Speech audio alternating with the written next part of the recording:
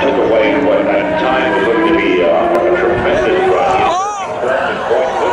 Oh, and he has hit the wall. Comes out of turn number 3 and slides across the racetrack, hits the wall on the infield, on the inside wall. And Ryan Hunter-Reay. Wicked hard impact by Ryan Hunter-Reay in the DHL number 28. That crash starting way up there at the exit of turn 3. As he came spinning across the track, narrowly missing the entrance to pit wall. The Hunter-Reay safety team right on the scene. Hard impact by Ryan Hunter-Reay. Here it is on the IMS vision screen.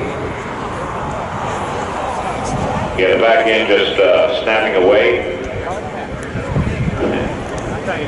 There was no control whatsoever, and very somewhat unaware because the way he hit the wall between the pit lane and the racetrack itself, he just narrowly missed those water barriers. Yeah, we thought he was going to hit right for that, and unfortunately the car got around and missed him. And that car getting airborne, very similar to Helio Castroneves' crash off turn number 1. Parts and pieces of the 28 flying away as that car spins down the home stretch and wound up right here almost at the victory lane stage.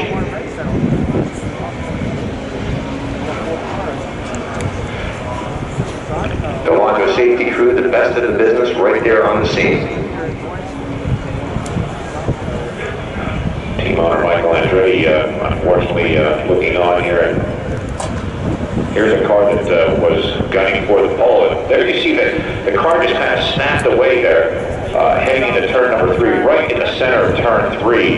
And there was no turning back from that juncture on as Ryan Hunter-Reay losing control and smacking hard into the wall.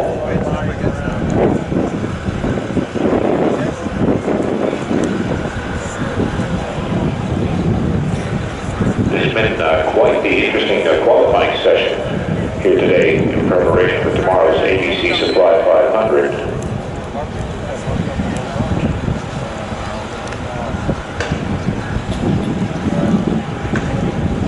...2015 winner here at Pocono Raceway.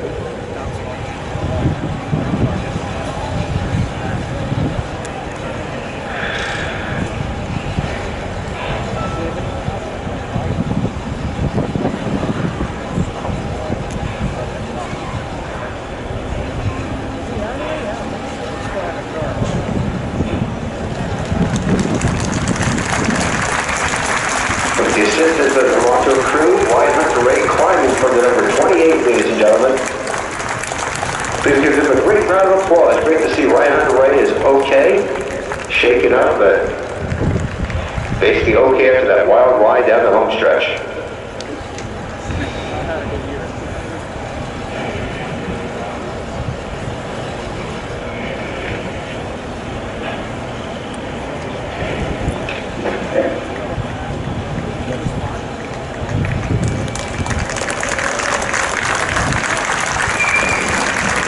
Very gingerly being assisted into the recovery vehicle there. Great to see that he walked away from the... He'll be a contender tomorrow. Boy's favorite here at Pocono's home track, and you know he's going to be going for it tomorrow with the Pocono 500.